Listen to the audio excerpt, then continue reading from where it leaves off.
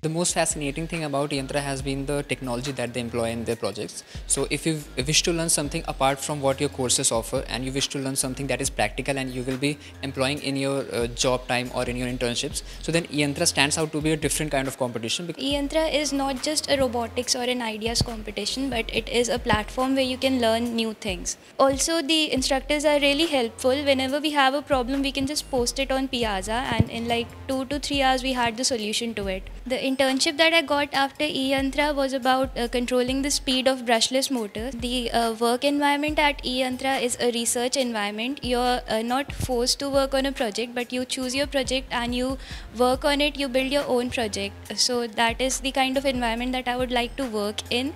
So to be a part of a research team, to do the thing that I'm enthusiastic about, I would really like to be a part of the eYantra team. One interesting thing about eYantra is that it takes you through a course, and it is not that they simply gave you whole work.